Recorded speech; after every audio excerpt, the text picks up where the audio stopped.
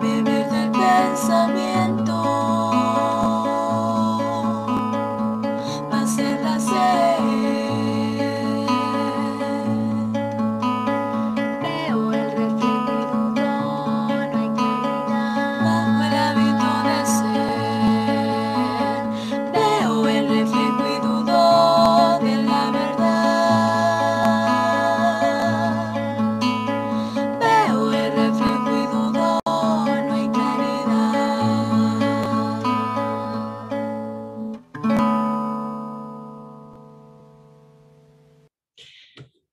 Thank you so much for joining us. You just heard Las Violetas Machetes. Las Violetas Machetes, they are a youth group in Honduras. They're politically active artists, and they actually recorded some original music in our La Lucha SIGUE film. And those songs that you just heard, we actually recorded in La Esperanza, the town where Berta is from, where COPINH is, and thank you so much for being here. So it's time now for everybody to come back and get settled back in. We're going to start the discussion with Miriam and Berta, Miriam Miranda of OFRANEH and Berta Zuñiga of COPINH. Just to let everybody know, you can write questions. If you have questions for them, please put your questions in the chat, and we will have a Q&A after their presentations. And there's also a Q&A button on Zoom. So if you wanted to direct your questions there as well, that's another place where you can put questions. So we're going to start by opening the panel discussion with Miriam Miranda. Miriam, te va a tocar hablar durante 15 minutos, and then we will hear from Berta Zuñiga afterwards. And so Miriam Miranda is one of the co-founders of OFRANEH. OFRANEH stands for the Fraternal Black Organization of Honduras. It's a leading and visionary voice representing the Garifuna communities on Honduras's north coast. OFRANEH works to preserve Garifuna culture, indigenous autonomy, and traditional knowledge. Quote, "Our liberation starts because we plant what we eat. This is food sovereignty," says Miriam Miranda. OFRANEH has galvanized a movement of Black, Indigenous, Garifuna people to defend their resource-rich territories against land theft from multinational corporations, the state, and the oligarchy. And right now, we're going to hear from Miriam Miranda, who is one of the powerhouses in the world, leading the struggle for land defense on the front lines in Honduras. She grew up politically, organizationally with Berta and COPINH and OFRANEH have a very long intertwined history of solidarity, and they've been leading the struggle for justice in Honduras and visioning a new Honduras. So Miriam has spent her life defending the culture, the environment, land rights of the Garifuna people. While studying in the university, Miriam began working with women in the economically marginalized neighborhoods on the outskirts of the capital city, Tegucigalpa. She listened to their stories, talked to them about their rights. Quote, "That's where my feminist consciousness was born," Miriam explains. And in 1978, OFRANEH was founded. Miriam has led OFRANEH in key organizing battles to reclaim their land. So without further ado, I'm going to pass it over to Miriam to talk for 15 minutes. Estamos invitándole a hablar, Miriam. Muchísimas gracias por estar acá. Go ahead, Miriam. Thank you for your struggle, your solidarity, which inspires so many people in the world and which is truly changing the world. And you deserve all my respect and the respect of everyone here. Go for it, Miriam.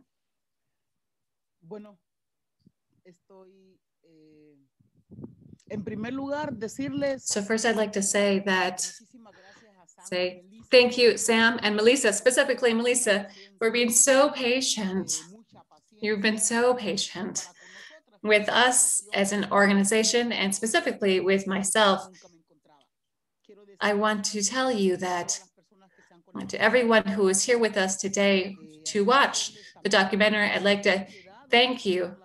And also people who have stayed after the documentary to listen and have this dialogue. I hope to take less than 15 minutes because I think it's important to have a space to have this conversation. I want to say first, though, that I'm in Vallecito. And that's why I was a little nervous. And Melissa was specifically nervous whether I was going to be able to connect or not. But fortunately, it's a miracle that my Wi-Fi is working. We often have a lot of internet connection problems, and it is possible that the internet just cuts off in the middle of our conversation. But Carla Garcia, who is also connected, and hopefully she'll also be able to participate. So I was watching the documentary, and I was thinking, how messed up this country is. I was thinking and analyzing what to say. What to say at a time when we have spent so much time with Berta, so much of my life with Berta. And I know other people, I have her in my heart, in my mind every day. And there are things that we're always remembering about what Berta is for us, for all of us. I want to tell you, I want to tell the world, as we are broadcasting this around the world, this moment right now, it's important to say that in Honduras, for defenders, people who defend human rights, we feel that Honduras is something that just invites us to leave or accept our death sentence. And so along those lines, living here in Honduras and defending life, defending our resources, defending nature and the environment, defending humanity, the human beings, humanity. It's kind of like thinking that we don't have any other options. We either become just observers, or we take the decision in our lives to be responsible.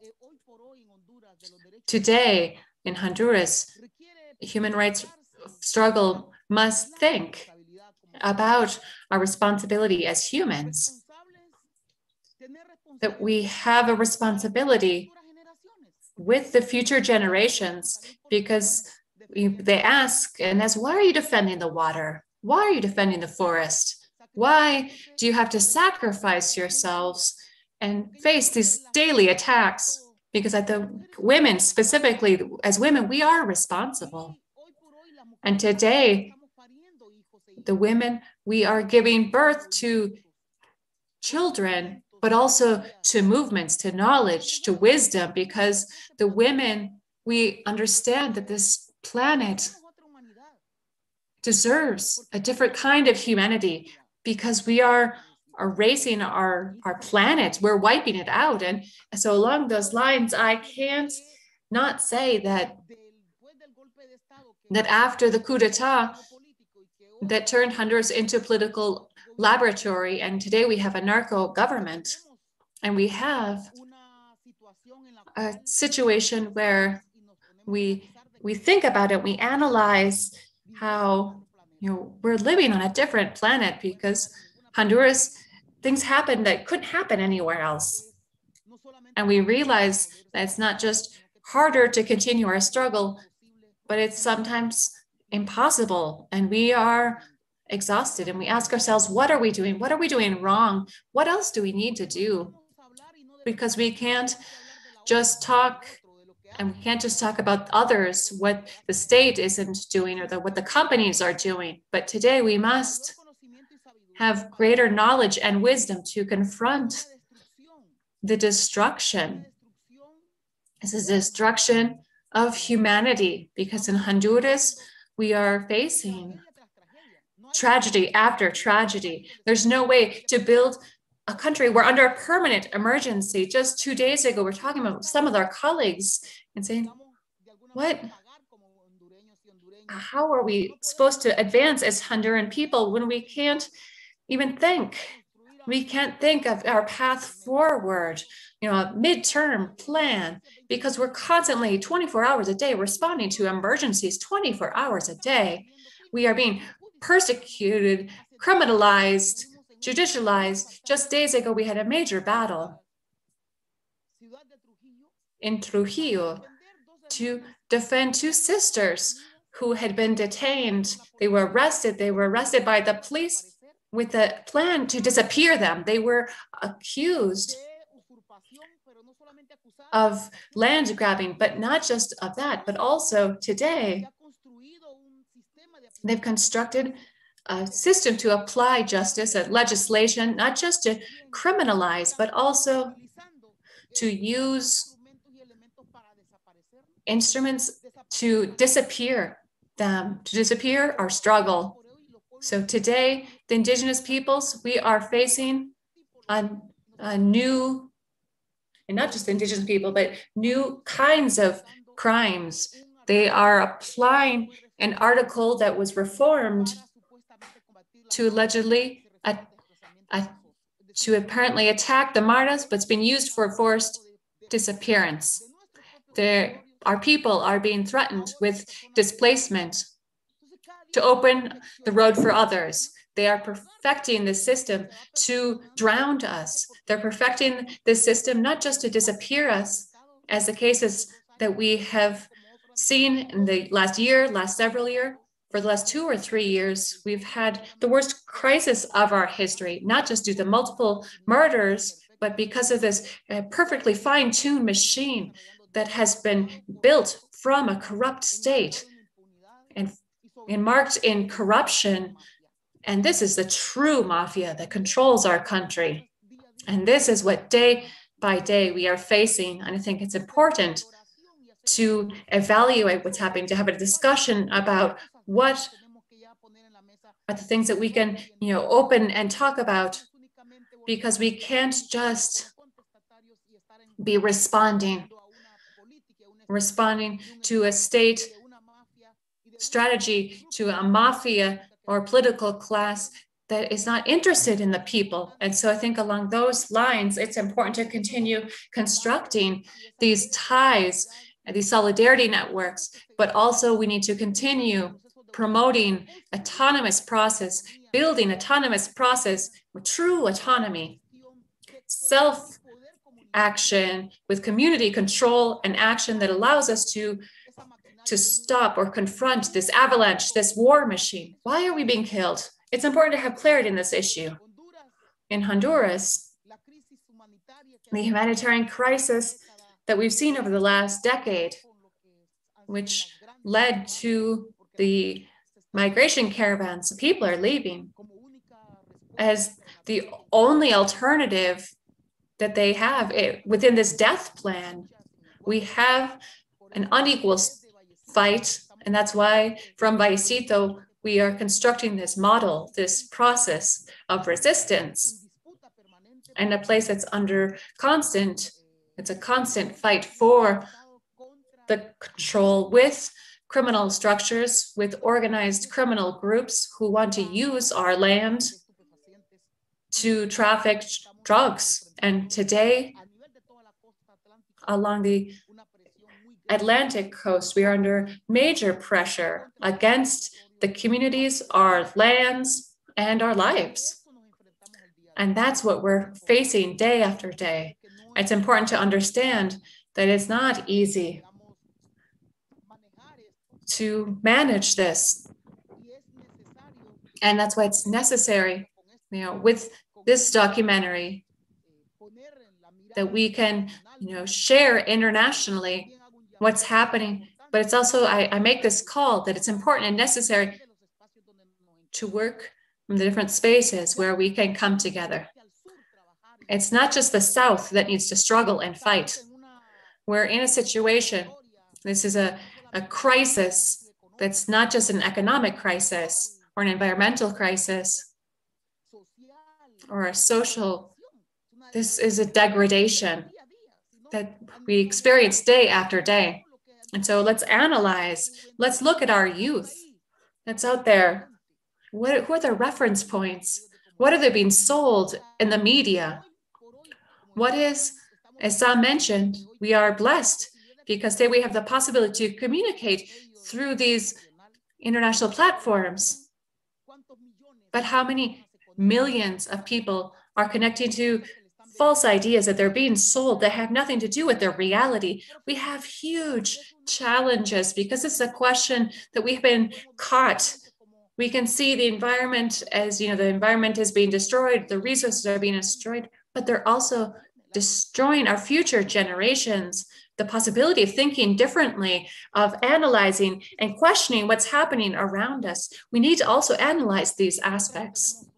And so we have been in the struggle for quite some time now, and we believe that we are losing some of these struggles in a very rapid way. These struggles of having this critical analysis and to reach the future generations, because we know that there's a mental kidnapping. And this mental kidnapping, we have to fight against it because it's much bigger than us. It's much deeper than us. This is maybe outside of the movie, but we need to look and see what's happening on the social media that's capturing our youth. And so I think, what's their future? What future do they have? I think about my children and the young people I have around me, and there's a reality that we need to discuss and analyze. So I want to conclude by saying, as OFRANEH, we look to reivindicate our land rights, our spirituality, our culture. One of our slogan, you for me and me for you. That's something that's so essential and has to do with the collectiveness, our common struggle, and that we have to fight for these very small things that allows us to look at each other eye to eye as humans. This makes us human, not 24 hours or captured or stuck within these machines that dehumanize us. And those of you who are listening, this is a daily struggle with our families, with our children. How can we fight against this monster? And the social media that have kidnapped our young people. And that it's all something that we have to work and fight against every day. From OFRANEH, from our organization, we know that one of the essential elements is working day by day to humanize our planet. If it's not a humanized planet, if we're not fighting for these small aspects that allow us to be humans, and that allow us to laugh, to enjoy life, the wind, the things that give us life, we're not going to have a future. We won't have a future. And so I think that that's what right now I can share with you all, colleagues, everyone who's connected today. Sorry, I didn't talk about the documentary because you all already saw the documentary.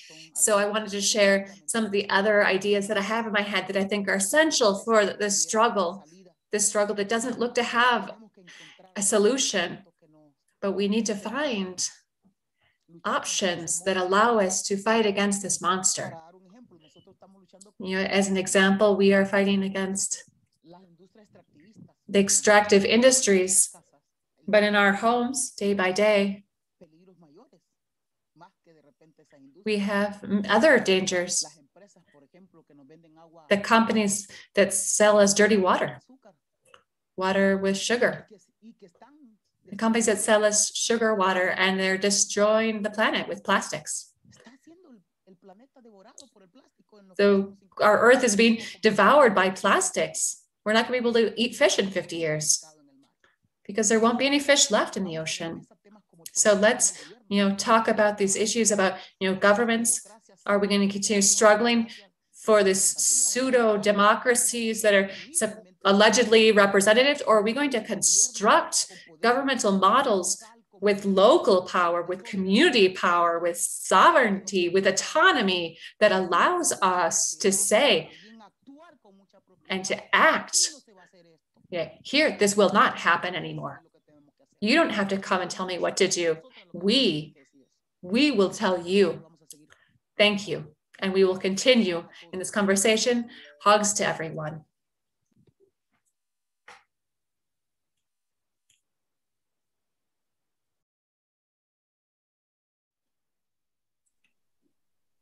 Thank you, Miriam. Gracias, Miriam. Thank you to Miriam for her words, for sharing the struggle of OFRANEH, for sharing the struggle that they are leading throughout Honduras, and especially for your final words about the importance of self-determination and the respect that we all need to have for that. I'm sure that folks have many questions and comments, and just a reminder that you can put those in the chat. My name is Brigitte Ginther with School of the Americas Watch, and we are very honored to be hosting the film festival and this important discussion. And it gives me great pleasure to introduce our next speaker, Berta Zuñiga, who is the General Coordinator of COPINH. And COPINH, as you have seen in the film, is a grassroots organization comprised of Lenca communities in Western Honduras. And COPINH has been pivotal in resuscitating the Lenca culture after hundreds of years of colonialism and violent attempts to force assimilation. And COPINH advances and defends the rights of the Lenca people, as well as challenges capitalism, racism, and patriarchy. And Berta, who we are now going to hear from, is the current general coordinator of COPINH and also was born into the struggle of the Lenca people as the daughter of Berta Cáceres. She grew up with her mom in protests and in Lenca communities and learned very early in life that speaking truth to power in Honduras is a dangerous act. Yet, like her mother, she refuses to be silenced, and she is an inspiration to all of us. And so now we turn it over to Berta, who also had 15 minutes, and then we'll have time for the questions. Entonces ahora damos la palabra a Berta. I just want to make a quick announcement. Solo voy a hacer un anuncio brevemente, just to remind people, if you need translation, you can click the interpretation globe at the bottom of the screen. Si necesitas traducción, hay un globo. If you need interpretation, there's a globe at the bottom of your screen.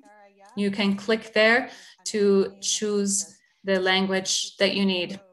You'll see it says off or Spanish or off English or Spanish. And so if you need interpretation and you want to listen in English, you can select that channel, or you can select Spanish. Bueno, entonces se puede seleccionar o en inglés o en español. So you can choose either English or Spanish if you click on the globe icon, and you will have access to the interpretation. So you'll have 15 minutes, Berta, for your presentation. Thank you so much. Thank you so much for being with us today. It's always a pleasure to have you with us. Good afternoon, everyone. My very special greetings for Melissa, Sam, Miriam, Brigida, and everyone who is here with us this afternoon. So I also, thinking about what I can contribute, and we have understood that the aim of this festival has been to look at a construction of movements and the struggles to defend water. As has been said many times, water is life for people. And so I just want to say that this is one of the struggles that Berta Cáceres carried out. And that's why the work of all of our peoples is why the struggle for justice for her has had such a huge impact around the world. So I think that these efforts that we have through this film festival and the screening of this film helps strengthen the coordination that we must have between the communities to respond to these monsters, these economic and political interests that are present around the world and are acting. And that's why, as people, we've had to resist and to look for ways to do that. So I want to say that in the construction of movements, there are major challenges. I think this is something that we talked about with Miriam just a few weeks ago. We feel that we have challenges to find not just the capacity to coordinate, but also something that she mentioned into how. It's not just having that coordination, because we know it's important, but it's finding the ways, the values that can help support us, the mechanisms and the political goals for life. So I think this is something that we should continue working on, and we see it in the documentary. I think it's also important to mention that the work is very important, as well as all of the grassroots intercommunications efforts to break down the homogeneity of the major communications outlets, and to also talk about the struggles that exist in each community, and knowing that among these major challenges, such as those in Honduras, and I think the US people are aware of this due to the migrant caravans, the lack of hope that we have seen, and the fact that these struggles for land rights, which are small, but among these circumstances.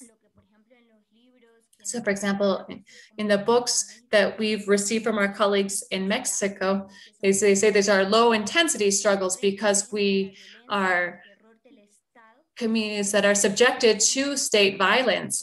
And so it's important that this message be shared with other people, because we can join our efforts together in response to the challenges. Community radios that are shown in the documentary and other efforts have made it possible in COPINH and in other Honduran communities.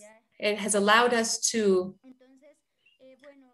communicate our work. And so we know that we need to continue learning from these construction of movements and resistance among peoples.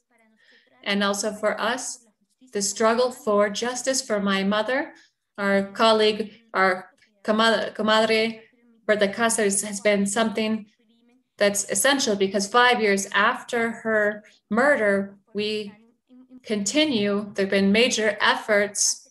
There's the Berta Cáceres Law for Human Rights, or the anti-corruption law in Honduras. We're currently in Senate of the United States, and they look to that you cannot say you're asking for justice for the peoples, or that the violence stops, if there is this economic support for the alleged security, but this is oppression of our people by means of our governments that violate human rights, that they are corrupt and have connections to drug trafficking.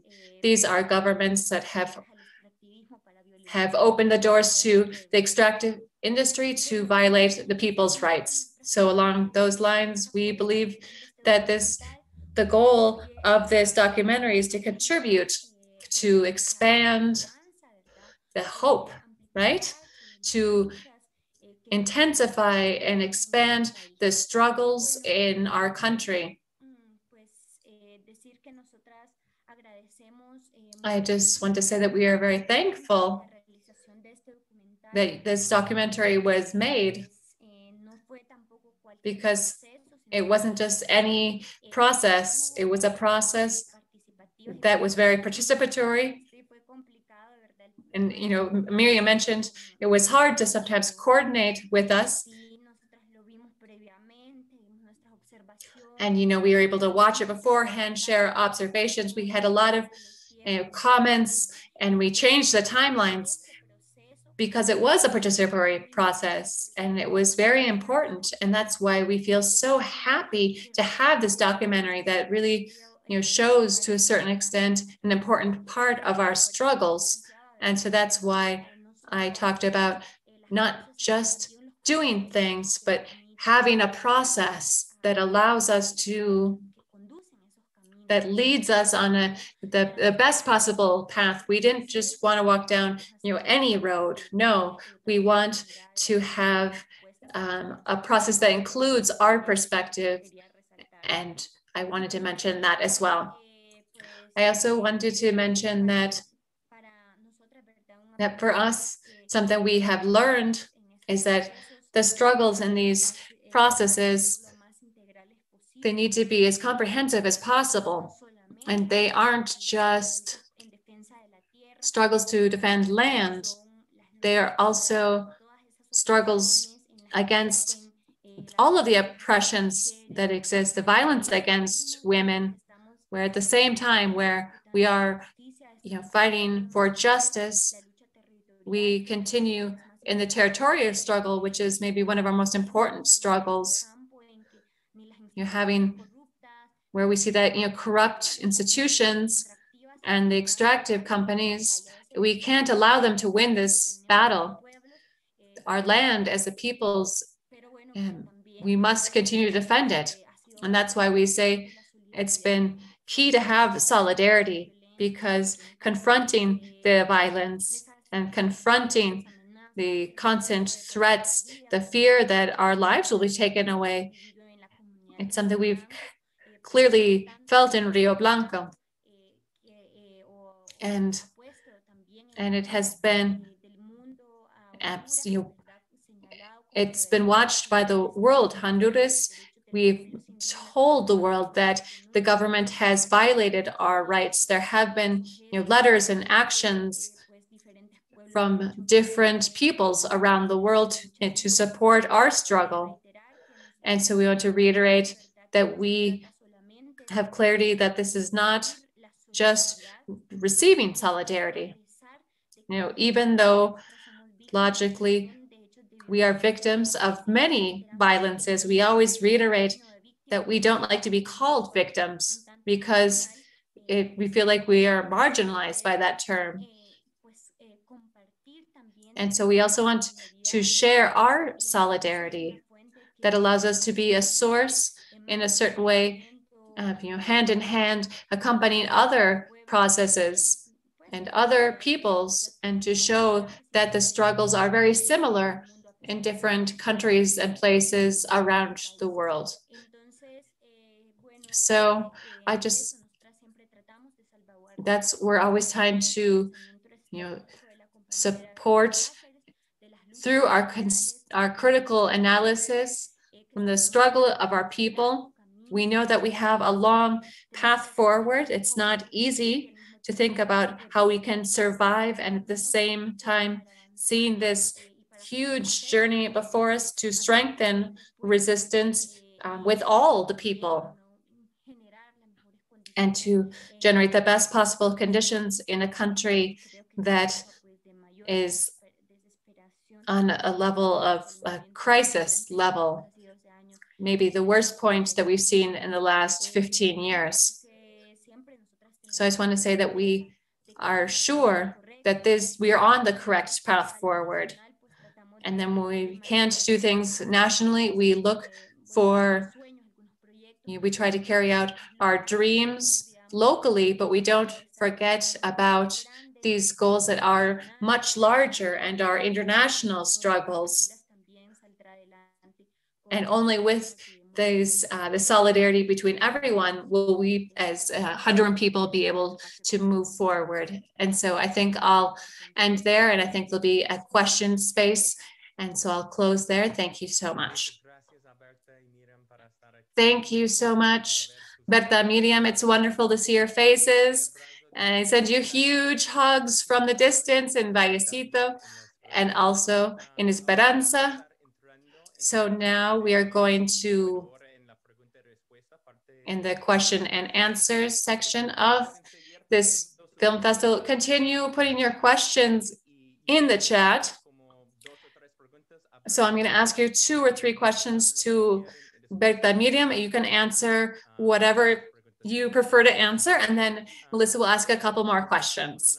So I'm going to start with a question from Miriam, from Elisa Santos. She is asking, Miriam, if you could talk more about the university project for ancestral knowledge, how these traditional knowledge supported the communities during the COVID-19 pandemic. So maybe you can talk a little bit about the situation today. Thank you for that question. I think it is an important question because precisely we have been talking about the defense of territory and also the defending our ancestral knowledge. And so OFRANEH, on March 17th of last year,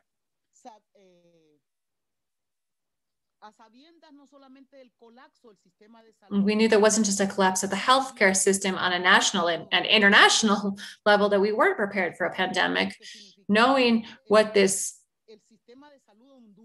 Honduran healthcare system meant. It wasn't just pillaged, but also sold. We decided to promote our COVID healthcare tension posts from our ancestral knowledge, our traditional ancestral knowledge. And so we're able to establish 33 centers in different communities to respond to COVID. Today, 22 are still operating, but it has been an opportunity, maybe sole opportunity, to create what are these centers to safeguard ancestral medicinal practices in a very specific and concrete way in the context of COVID. We were the first people to start making masks, and women, it's always the women's groups were created to do this. And the objective was to avoid, to the extent that was possible, that people would go to the hospital, because we knew a year ago, imagine that, it's March 20th today, we knew that the people, that if they had to go to the hospital, that they would die. And this has been shown, it's been proven over time. The majority of people who have been cured, unfortunately, we have a very low level of people who were infected with COVID, but we knew it was so important to strengthen our immunological system, and that was our mission. And that's why today, in all of our Garufuna communities, and these continue to operate, we're sharing teas to strengthen the immunological system, but we've been doing all sorts of different things, gels, face masks, doing house visits to raise awareness. And that's the ancestral knowledge. It's our old people, our grandparents, You know, they cure themselves from a cold with tea. They didn't take a pill. But with a healthcare system that has become a business, the first thing they do is say, no, you have to buy these pills, or you have to go to that doctor. So, you know, when 100 or 200 years ago, people didn't even know what a doctor was, much less a hospital or a clinic, and maybe there were less deaths, less people died. And something's happening there. And so I think, and I'll close there. Thank you for your question. I think this is opportunity. And so thank you for this question, because we have been talking about this in different spaces. COVID, the COVID pandemic, which is one of many pandemics that will come, it forces us to think about, you know, really discussing what is health. Health isn't just going to a hospital and that, you know, you see a doctor. Health is that around you, there is clean air, that the mountains aren't destroyed, that there's healthy food. There's what you know, because many of you who are here, you know that health is hand in hand with healthy food, with not having, you know, being exposed to toxics and many other things. And that's why you're fighting for our territories. It's also fighting for our health, but fighting for our health is fighting for our territories. And so I think we have a very unique opportunity. And so we are creating 2 ancestral Garifuna health centers to work on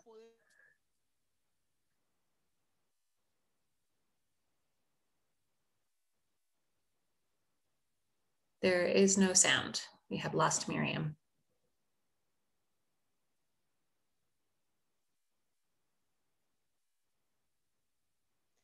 You're muted right now, Sam. I think Miriam has maybe lost her signal.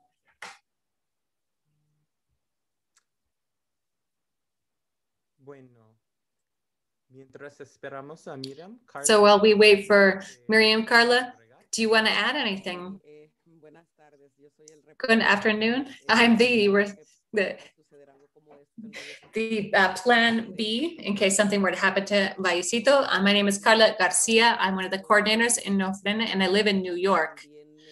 And so I'm also carrying out work for the Garifuna community in relation to the question. I think the last thing that Miriam was probably going to say, our sister Miriam, is that COVID itself and the pandemic have been useful to teach other women how to help their community in relation to health. This has become a university that doesn't have a building yet. It doesn't have walls and a roof, but we have our ancestral doctors who are currently in a process of learning many new things that are useful, not just to improve the immunological system, but also to maintain their physical health through spiritual practices and with knowledge of plants and other medicines in our environment that are close to us. I'll close there. Thank you, Carla, for adding that. Okay, so now we're going to go to Berta. We have another question for her. I think it's also Larissa. Larissa's asking, Berta, in the movie you mentioned the US imperialism in relation to the oppression of the resistance. Can you talk about the relationship between Honduran military extractive industries and the war industry? Berta, are you with us? Here I am, I'm here. Okay, so that is a complex question, but I think maybe to simplify this in relation to what this documentary and in other spaces, I think it shows this relationship.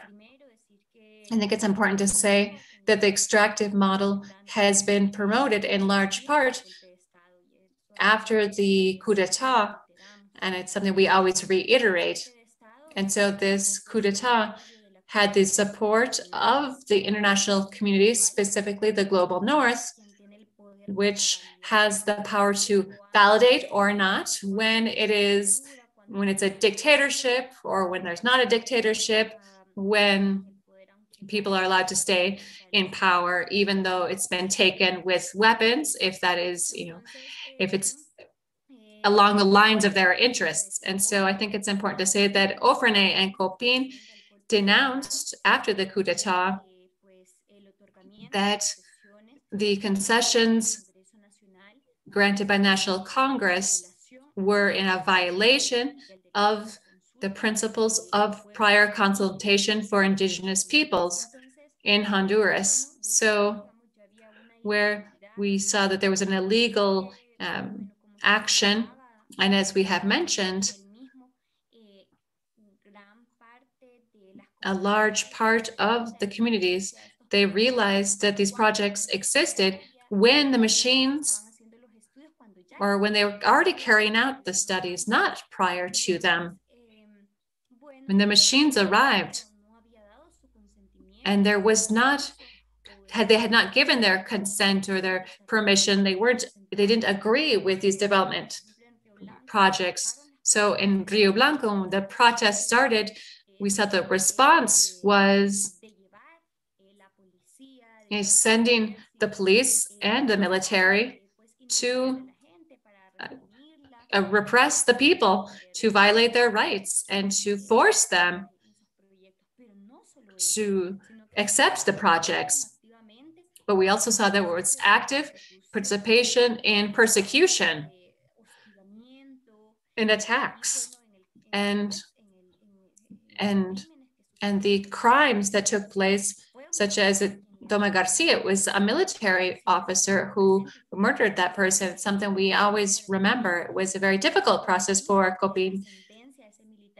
And the ruling against that military person, my mom always said, I'm not sure if this is true, but my mom always said that he was the first convicted military person for the murder of an indigenous person. So also when my mother was murdered, many people who participated had received military training, and one was a part of the military. He had a high ranking within the special forces, the police and the military in Honduras. And so this shows the participation that these actors have in the oppression and intimidation of our people. And so the United States, it provides the most important contribution to Honduras in relation to security. That's what they call it. And this is money for example, for the army to continue to grow as a force. They don't have a war against any other armies, only against the people. And so, the logistics, all the equipment, and not just the tear gas, but all sorts of other kinds of equipment that Honduras has received. Like these are tanks. These are tanks that have a really loud noise that bothers your ears. I don't know what they're called. All this military technology to repress the people, because Honduras doesn't have a war against anyone else. They don't have a territorial conflict with anyone else. It's a war against the Honduran people, where drug trafficking has been an excuse. They say they're fighting drug trafficking, but they're using it against the people that is defending their territories or protesting to recover democracy. So I think that's the situation. It's not just for the Lenca people. We see this in Guaylan, in all over, in all the peasant, small-scale farmer, indigenous communities that are carrying out resistance. The first response from the government is always a militarization and violence against the people.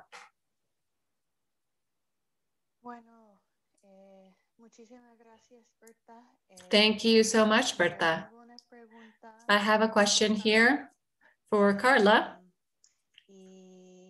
Bueno, quería invitar a que hablas un poco And I'd más. like you to invite to talk a little bit more about the Garífunas colleagues that were kidnapped last year. Can you please talk a little bit about that context and what's happening in that case? Thank you, Melissa. And sorry, I hadn't said hello, hi, Sam, Bridget, Anne, everyone else. So the Garifuna community has seen a wave of violence against our people in the last few years. 2019 was horrific years for the Garifuna peoples because more than 40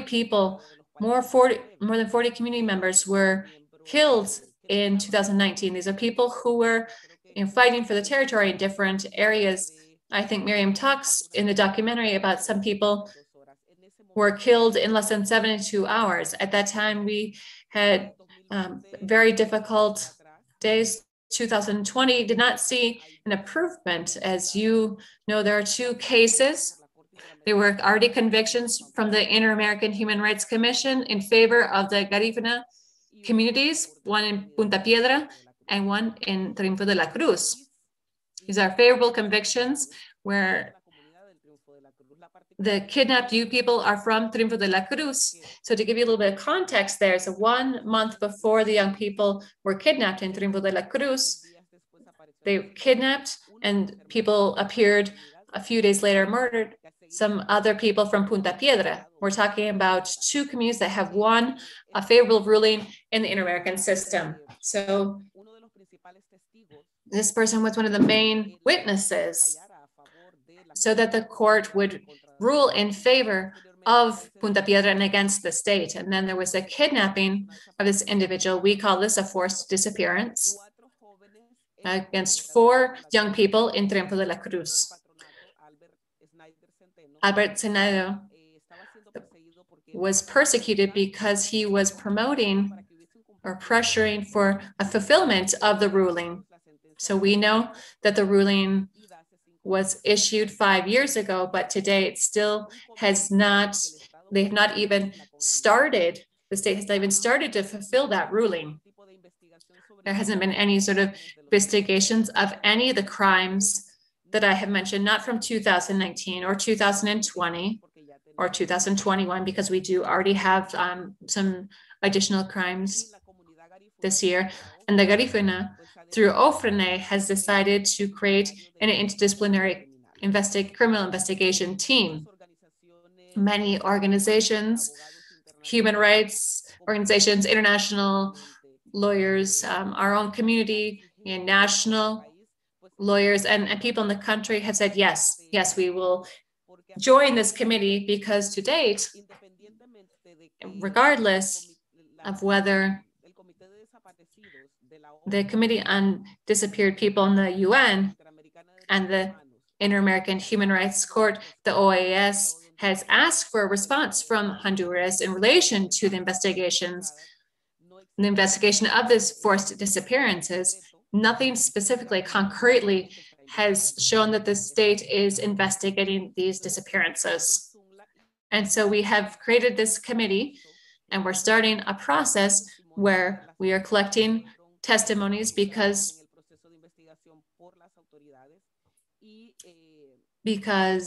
our aim is to access the truth. SUMLA, the committee, was initially designed to specifically address these forced disappearance of these colleagues, but all the Garifuna communities are asking themselves if SOLA would also help them to investigate murders and disappearances that have taken place in previous years in our communities. So currently we are carrying out an investigation process to learn the truth, not just for the Garifuna communities, but in Honduras and in the world. And we hope to have the support of all of you through this process. Thank you, Carla. I'm seeing in the chat that there was another question from Brian Peck. He was asking about news about the colleagues that were disappeared. So thank you so much. Berta, I have another question for you. I'm actually gonna ask you 2 questions, and you can kind of respond based on what you feel is most appropriate, or respond or share whatever you feel is most important. Melissa asks if you can share, Berta, a little bit more about the decision-making process within COPINH and the organization mobilization efforts, and tell us more about what happens at the Utopia Center. And we'd love to hear more about this. The second question is from, just 1 second. The second question is from our colleague Chunghwa Han. It says, Berta, can you talk more about how you and COPINH and the other women are building a global feminist network through the Berta Cáceres School, the feminist school. Can you talk more about that, please? Yeah, it's a pleasure. I'm sorry, my dog is in the background barking. I hope you can hear me. Sorry. So in relation to the organizational process with COPINH and decision-making, I think it's important to say that COPINH is different communities that through the concept of the Indigenous councils, they come together in this space. So generally, there are a lot of communities who have come to COPINH and to share their concerns on specific issues, land rights, education, extractive projects, or even economic needs of the communities. And so based on that,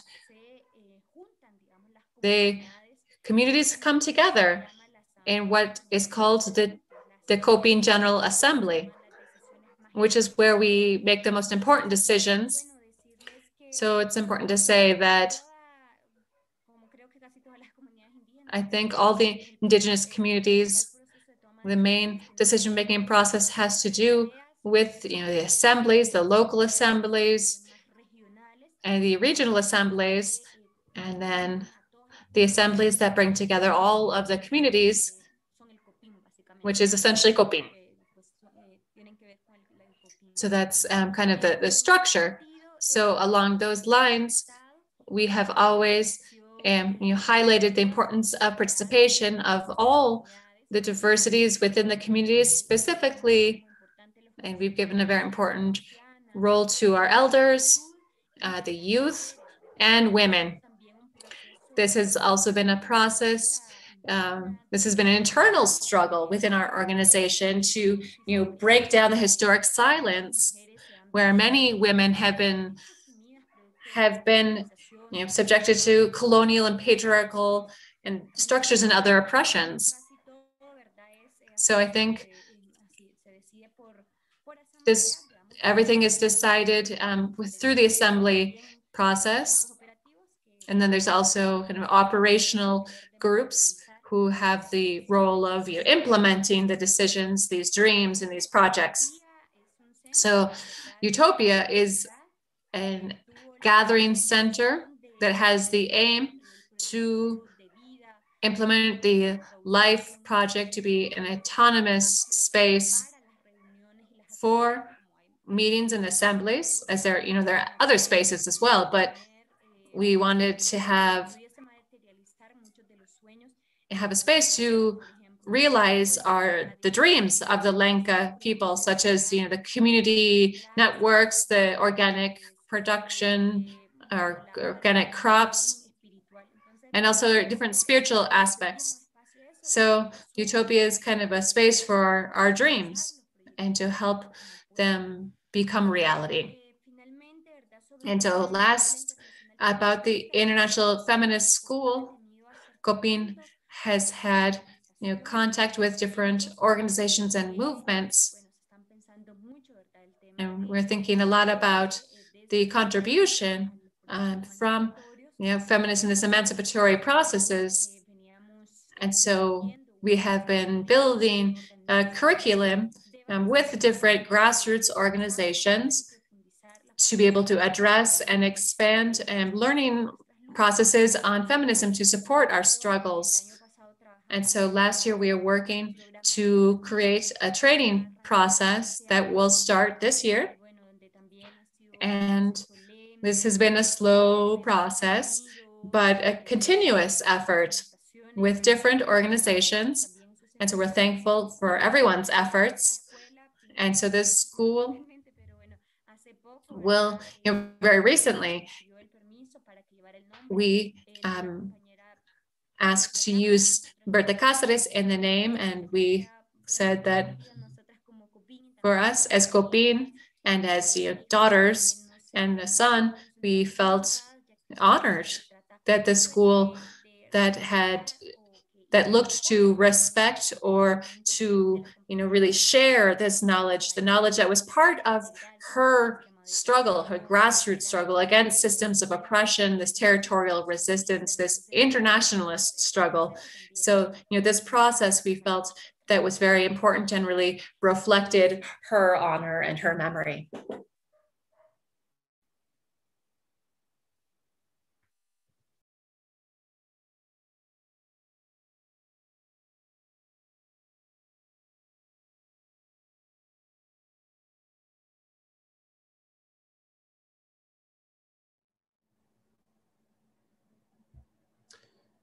Muchas gracias, Berta y Carla, para contestar. Thank you, Berta, Carla. Thank you for responding.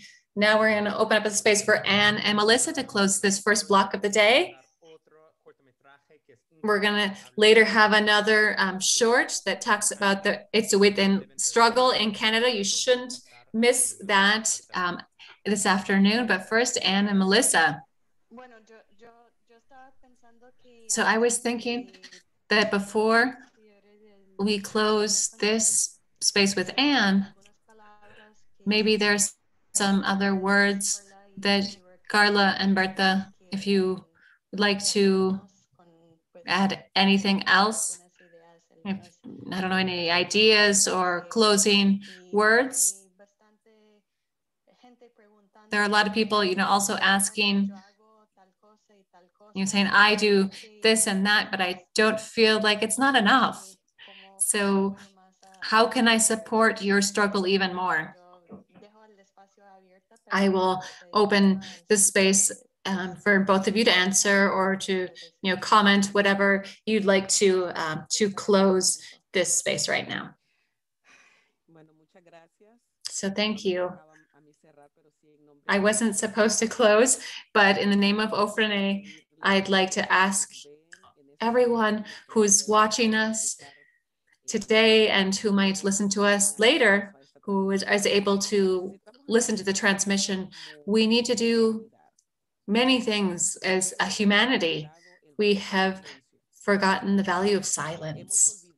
We have forgotten that we need to be ourselves to help others.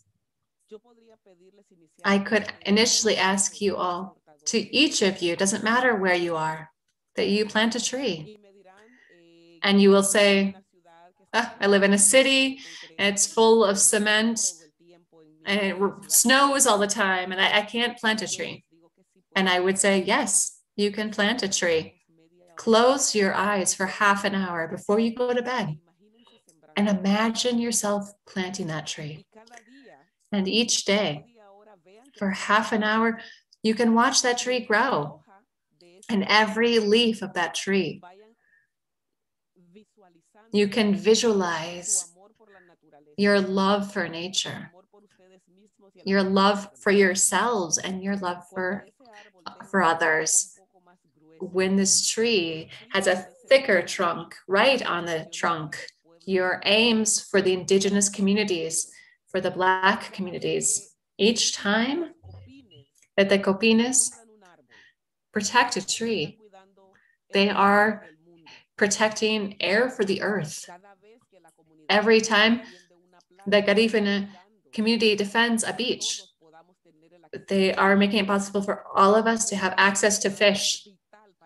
Remember, oceans are vital for the whole world's life. I'd like to say that we can go beyond these material aspects. So obviously, they are necessary. We can't deny that. We are people who economically, we don't have the capacity that other communities might have. But here we are. One of our sisters in Lenca said, she said some beautiful words. If you come to look for me, they'll find me. I'm not afraid. And so that's the next thing I'd like to ask you, that you can help us always to continue our struggles. We have not been beaten down by fear. We will continue forward. But we ask for the world to accompany us. One of the dreams of our sister Berta, who I admire so profoundly, was that there would be integration. What are we looking at as the Indigenous and Black communities of Honduras? So we don't have to fight anymore. We are fighting to not have to fight. And the only way that we can do that is through these thoughts of integration that OFRANEH and COPINH have, but not just integration between communities. We're talking about an integration that is global. We're in a world that is beginning to truly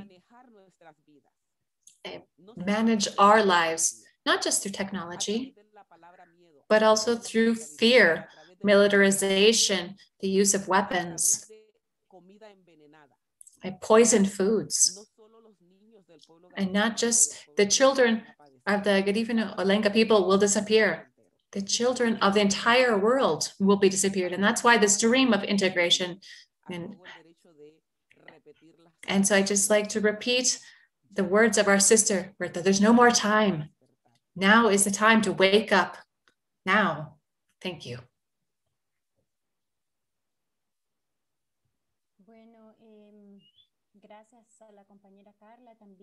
Thank you, Sister Carla, for your words. I would just like to say that all of the efforts have an impact on our struggle. And sometimes we don't see it right away, but all of these efforts have been important. To sustain, for 5 years, the fight for justice is because it hasn't been forgotten.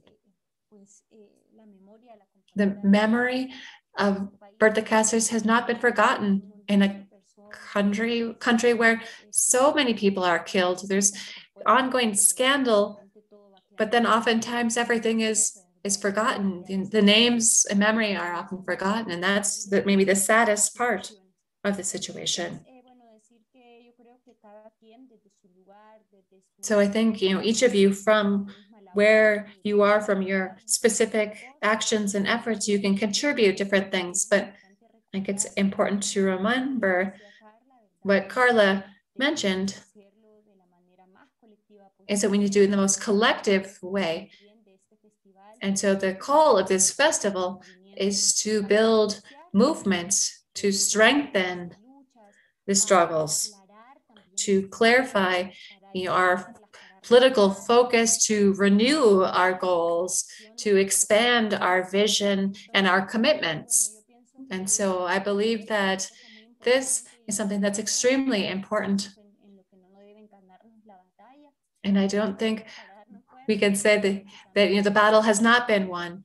We need to have strength and continue forward, and to remember that we are on the right path, and that we need to continue walking forward with joy. And the struggle is difficult and complex, and sometimes it eats away at our vitality. And so I think it's very important. And each person has You have something to give to this journey to defend life. Muchísimas gracias, Carla y Berta. Thank you so much, Carla, Berta. Thank you for your efforts and your struggle and your words. It's difficult to be in your regions with the Garifuna and the Lenca, with the Wet'suwet'en peoples and so many other people in St. James and with Anne and Shireen. It's difficult to be in these communities and not leave as a different person. It's impossible, quite honestly. It's impossible not to be changed. And so thank you for your struggle.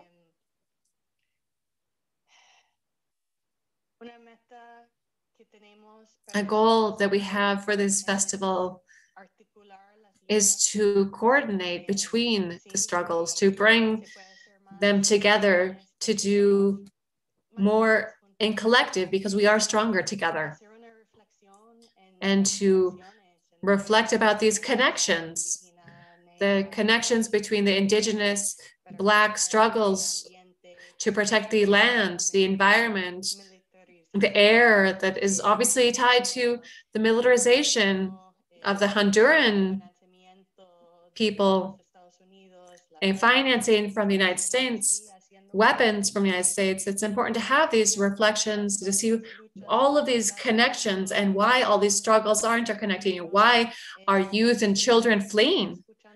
And here in this country, we hear just last Friday news on Democracy Now! As I talked about that there are 14,000 children, 14,000 children from Latin America who are being held in detention centers under our government. And so we need to have a very deep-seated reflection about the role that the United States, the government of the United States has in all of this that's happening. And at the same time, I think we need to support these struggles that clearly have a political vision. Yes, it's true, but more than a political vision, you're constructing something else. You're not just talking about what to do. You're looking at all of the challenges that exist in the world, and you are constructing this new dream with a coconut university, with all of these projects you're carrying out in Utopia. This is a model. It's a model for the world. And so thank you so much from the depths of my heart. Thank you for sharing these important examples with us, because sometimes it's easy to be, just washed away by the destruction and the death. And so we need to reflect on how we can continue forward on this journey when the systems push us away. And so I'm just so profoundly thankful for your inspiration, for your time, your energy, your struggle, regardless of how difficult it might be. And whenever I see the documentary, I've already seen 1,000 times the documentary, but I always hear when Marlene says that Berta always said, "Compa, life is beautiful. I don't want to die." So we need to continue that struggle.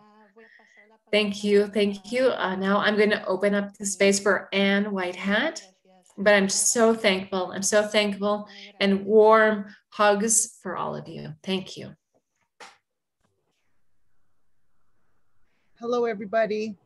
Thank you so much, Sam and Melissa and all the speakers today. I'm just going to speak very quickly here and remind everybody to please visit our raffle page and our main fundraiser page. And I also just want to say thank you very much to everybody who's donated so far, because we have gotten Well, we surpassed our goal for today, which is so awesome. So everybody give each other a round of applause. Thank you so much for donating. And so our goal was to reach at least 3,000, and we're just over $4,000 now. So thank you so much for that on the raffle. And please continue to donate. We want to send as much money as we can to these groups. Okay, so we want to support the healthcare clinics that they're developing down there, that OFRANEH is developing in response to COVID-19. So please donate so we can send them more than $2,000. You know, we need to help the communities do this kind of work. And you can also donate on our main webpage as well, fundraiser page. If you want to donate a larger donation and you don't want to do the raffle tickets, any donation is welcome. We have about 18 prizes on the raffle page so far, and other folks are also going to be donating. So keep checking back. That's it. That's all I want to say. I know everybody needs to go take a break. Thank you so much. Thank you so much for everybody and your presentations.